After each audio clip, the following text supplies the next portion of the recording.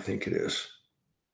Question number 5, and I think Renee is going to have a lot to say about this one. There have been visits to heaven or hell.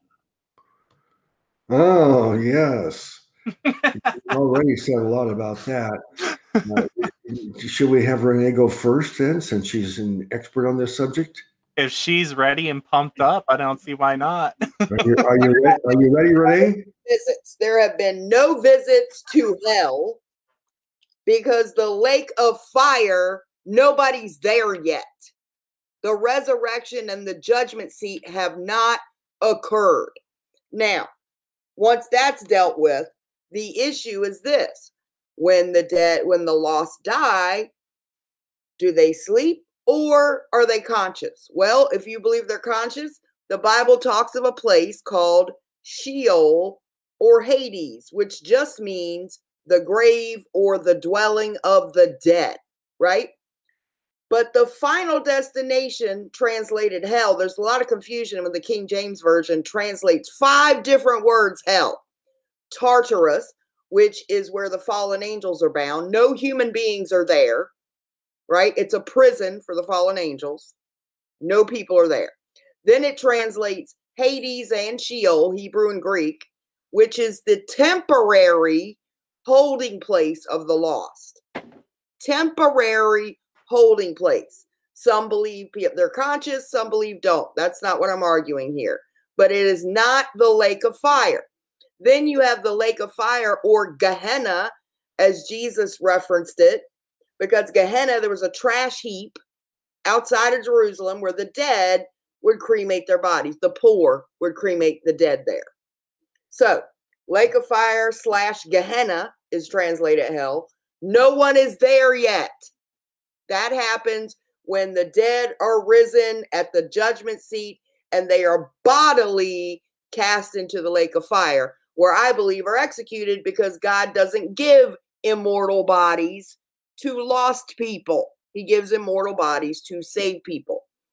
But as far as the intermediate state, which would be translated Hades, right? Or Sheol, which is the story of Lazarus and the rich man took place. If you believe it's a place where the lost are conscious, it's a temporary holding place. However, people mix that place up with the lake of fire, also mix up stories that they hear in Catholicism and Dante's Inferno and Greek stories that pagans made up about the underworld, and they mix them all up. They also mix up words like where the worm dieth not to say worms are crawling in people and torture. It's nonsense. If you go to the Old Testament, when it says the worm dieth not, it's talking about heaps of corpses. It just means the bodies will never rise. Their corpses will continue to decompose. It's a metaphor for that. It's clear in the Old Testament. So these people, first of all, are telling you they had a divine revelation of a place that's non-existent in the scriptures based on misunderstandings of idioms written in the Old Testament, because they didn't know they were references to the Old Testament, so they put their private interpretation on them. So if they went anywhere, let's give them the benefit of the doubt. Let's say the enemy gave them a vision. It would be the intermediary place, Hades, the place of the dead, but not the lake of fire, because nobody's there. The judgment hasn't happened yet. So, no, absolutely not. I believe one of 2 things is happening. One, they want to sell books. They want to draw after disciples after themselves. They want to get famous. They want to have their own churches and travel around. They almost always have a book to sell. And also because they can't really back up some of the stuff with scripture. When you ask them to, they've really just taken verses they don't understand and made them say something else. Or the enemy, let's give them the benefit of the doubt that they're not liars, but I believe most of them are, that they have been given a vision by a spirit, that we're supposed to test the spirits. because every person I've heard took a trip to hell also had a false gospel message and denied eternal security in Christ. Every one of them. So, absolutely not. And if we're talking about them visiting the intermediary place, Jesus said in the story of Lazarus and the rich man, no, we will not send someone back from this place to warn your brothers. They have Moses and the prophet. They can hear him. Even if I did send somebody back from the dead, they won't believe. So no, he's not doing that. As far as trips to heaven, Paul said when he was taken to the third heaven, he didn't even want to admit it was him. He said, I know a man. He didn't want to lift himself up. And he said it was not permissible for him to speak of what he saw or what he heard. These people like Kat Kerr coming back telling you about Korean barbecue and Star Wars playing in the movie theater and everything else going on in heaven. I thought it was about being with the Lord and worshiping him. So it's all a bunch of nonsense. I know we want to believe this stuff. I know we want to peek behind the curtain and imagine all this kind of stuff. But you know what? I stick with the scriptures and what they say. Eye has not seen. We can't even imagine what God has stored up for those who love him. So my focus is right here on what the Lord wants me to do, because I know one day I am going to be with my Jesus. I don't need anybody to tell me the details of heaven, because I know that's my home and we will be there. We're going to be here with a new heaven and a new earth, here on earth with Jesus, ruling and reigning. I believe that. It's literal. I also don't have to worry about hell because I'm not going there. And as far as the intermediary place, Hades or the dwelling of the dead, that's a temporary place until the resurrection, when the lost are risen up bodily and they're cast into the lake of fire. So nobody's in the lake of fire right now. The confusion comes from translating all these different words as hell when they're actually different places. Hades and Sheol just mean the grave or the place of the dead, and lake of fire and Gehenna are the final place of judgment, the lake of fire. They are not the same places. And so you get all these mixed up stories, and not one of them has the right gospel. Every one of them deny the finished work of Jesus, and they mock our blessed assurance. I don't listen to a word they say. In addition, if you go to New Age people, Hindu people, they will swear they were taken to these places.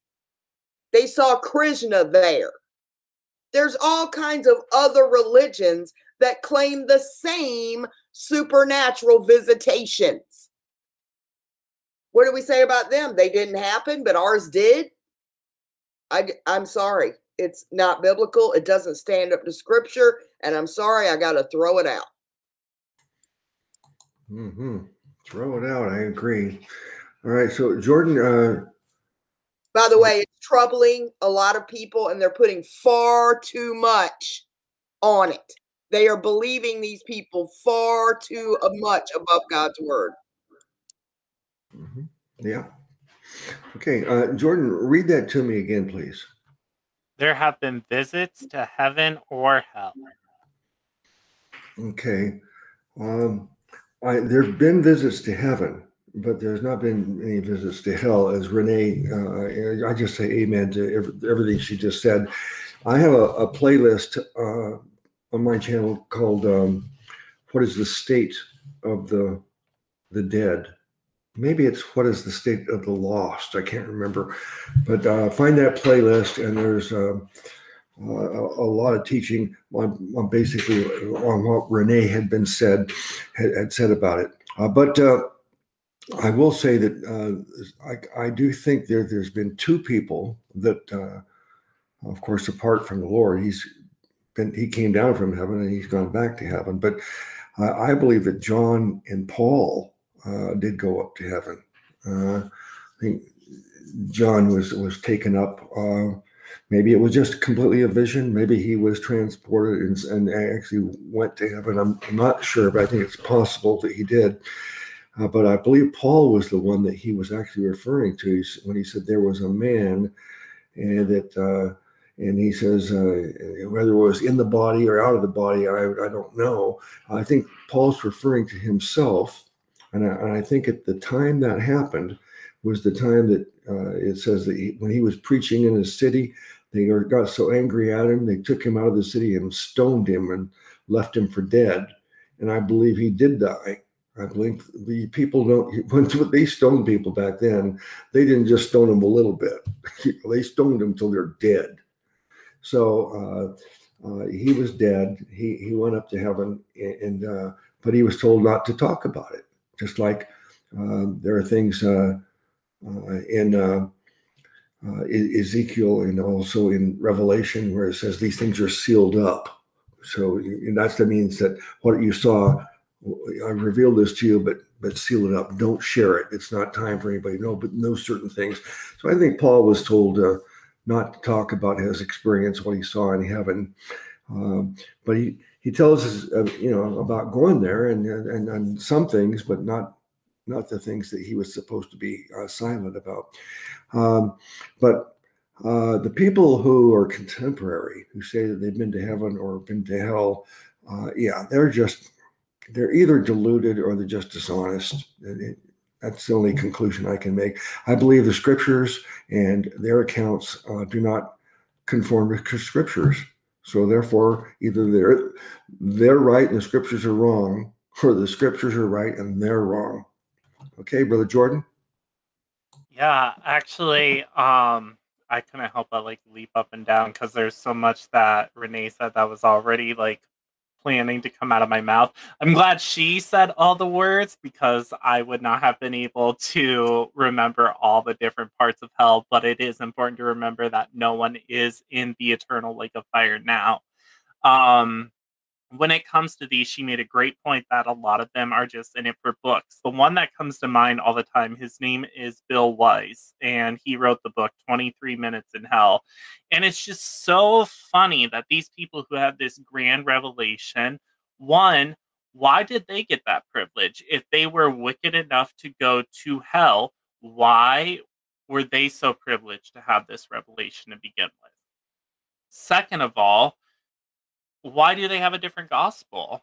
And there's actually a video online with Bill Weiss, like going, it's like a 45-minute video, I think, where he's debunking once saved, always saved. And it's just absolutely crazy how many of these people who have had these beyond, these ethereal experiences that they don't understand very fundamental doctrines like imputed righteousness and eternal security.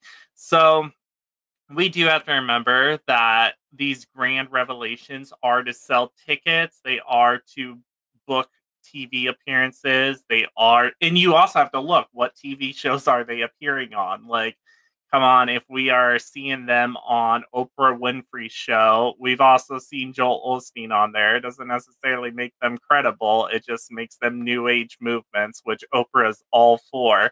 So with that said, we do have to be diligent. As far as the visits to heaven, there are the biblical accounts of people who have gone to heaven. But again, we have a lot of 21st century people who have visited heaven, quote unquote. And I don't believe that for the same reason that I don't believe people descended into hell, because it's just I can't think of a reason why. We already have all the promises we need in the Bible. Why do these people need to come back and reveal things that had already been revealed to us by the apostles and by Jesus Christ himself? You mentioned Bill Weiss. Yeah, he claimed he was a Christian when this happened, and you got to repent of all your sin. Anybody that thinks they've repented of all their sin, I can't even help them. But I mean, flesh is flesh until you leave this body. Paul even said, I have not yet attained perfection. Until we leave this body of death, we will not. We're going to strive to. We're going to walk in the power of his resurrection, but none of us can be perfect. They really believe this. They're just out of their mind. Lazy legalism is what Luke calls it. But Brother Luke, the last woman that I refuted on this, her entire ministry was to say that once saved, always saved was a doctrine of devils. She claimed to have gone to both heaven and hell, and she starts her video, her pitch on It's Supernatural with, and so I gave Jesus my 3 wishes.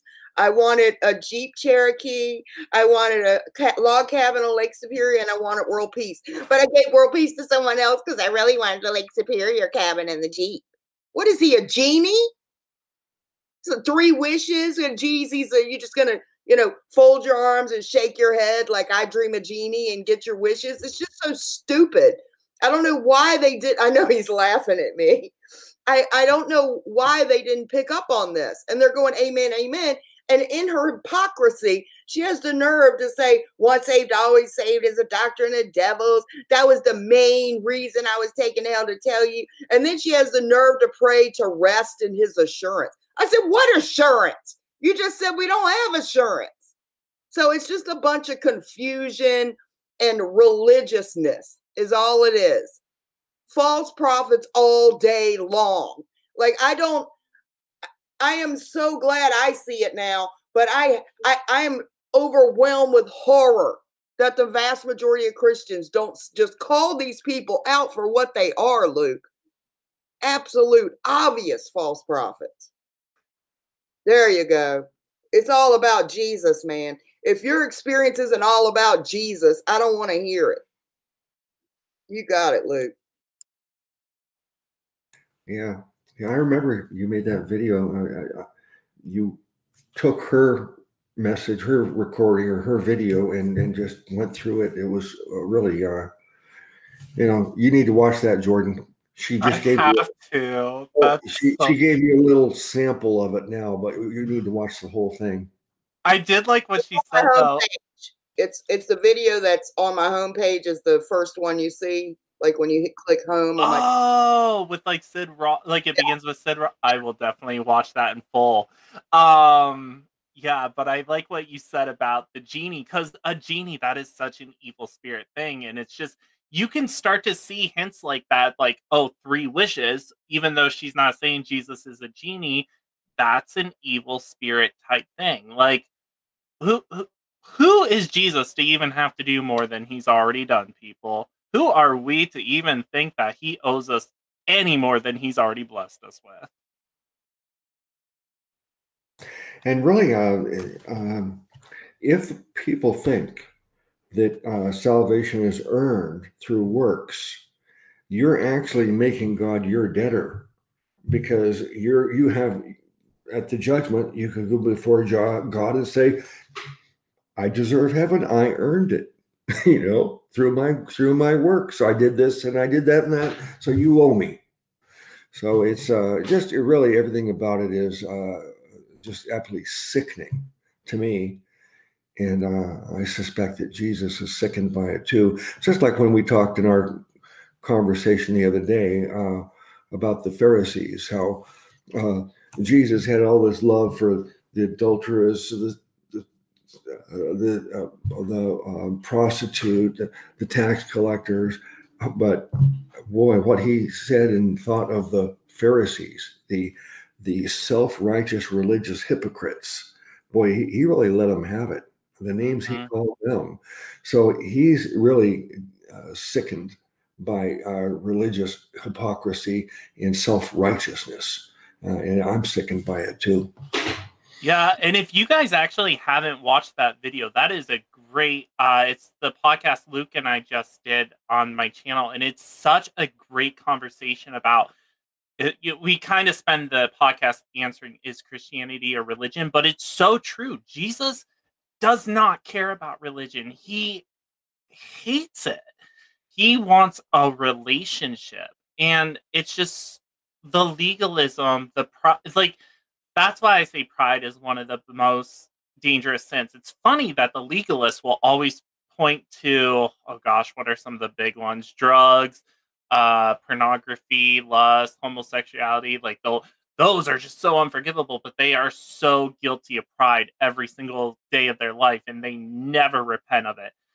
Dr. James White, perfect example of somebody who needs to repent from pride. Definitely. While I'm thinking about it, I am so impressed with this conversation we're having here tonight on Fun Fellowship Friday. I'm impressed, so I'm going to go here and go, good, thumbs up, Renee. I did it. I did it. And Brother Jordan, I think it's possible for you to paste in the link of the video of us in here in the chat room. See if you can do that. Yeah, I'll give it a go. Everybody, if you have not already subscribed to Brother Jordan's channel, we would love for you to do that. By the way, today on the Church of the Eternally Secure YouTube channel, on the home page, the top playlist are recommended channels. And of course, I'm recommending my channel and Renee's channel. And I just added Brother Jordan's channel to that list here. So I hope that you'll all go to his channel, subscribe, and start watching what he's doing, because he's really doing some quality programs. I had a great time. Renee's going to be on his program in a week or so. So Yeah. I'm really looking forward to that one. Me too. Yeah, I'll listen to yours as soon as I've had a breather. I'll make sure and listen to it, Brother Luke. It really concerns me, though, when I hear this, and not just this. Victoria was saying, yeah, and everybody in Sid Roth's audience is going, yay, and clapping, and I'm thinking, you can't live however you want, think you going to heaven. They're all, and I'm thinking, how lost.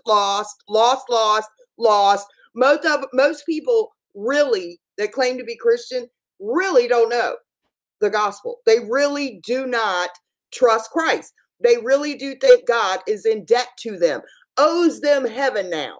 Jesus is somehow just the supplement to their righteousness. It's like, okay, I'm really, really good, except I did make some mistakes. So Jesus can take care of them, but I pretty much deserve it. I mean, in their own head, I stopped doing this and I stopped doing that. And therefore, that's why I'm going to heaven. It's Jesus plus I am being good now.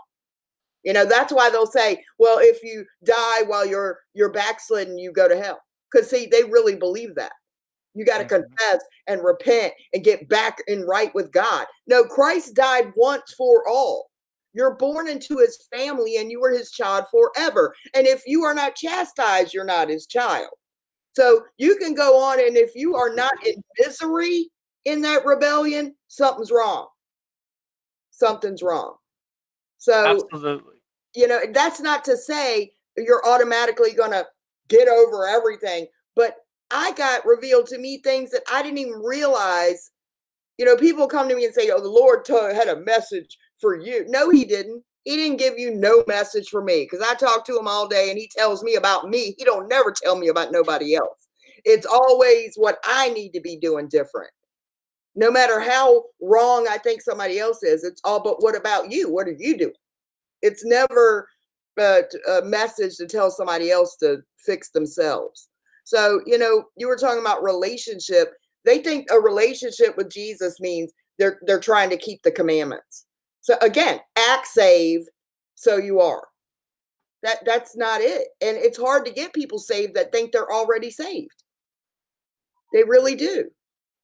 And you can grow if you're not in grace, on solid ground, knowing where you're going. When you're stagnant, you cannot move forward. You're spiritually, you're just gonna stay there. So I don't know how many of these people, like she was saying in his audience, that are clapping and for the wrong reasons. It's sad to me, because I am horrified to think of all these people not saved. They're not saved. How are they? Unless they believed it sometime in their past. And if they did, and grace did save them, why do they hate grace so much? If they're saved by grace, why do they hate grace and accuse grace of a license to sin, when we know the more you grow in grace, the less you sin? It doesn't even make sense. So it's very, very horrifying. And it's those people having these visions and supernatural revelations. Yeah. And I think that's very interesting because I've dealt with this in my very short time on YouTube. You know, there are people who genuinely think that they just stopped sinning. Like, and it's all in their willpower and it's all for their glory. And it's so dangerous because that tells me how deceived you are, that you don't even like. It's one thing to think your works play a role in it and that you need to repent daily. It is a completely different deception to think that you don't even sin at all anymore. That is terrifying. You are so heavily deceived at that point. And we definitely should be praying for them, for their heart to be softened. But, you know, I think for us, as free grace believers, it's a little bit harder to have that attitude sometimes because they come at people like us so hard and they attack us on such deep levels. But, you know, I think that's just one of the many reasons why Jesus told us to turn the other cheek, because if they are ever going to come to Christ, it is by our love and lack of retaliation to them. So while we know they are deceived, it's important that we just continue to preach the truth, the true gospel, and just hope that their heart will be softened enough that they will repent towards Jesus.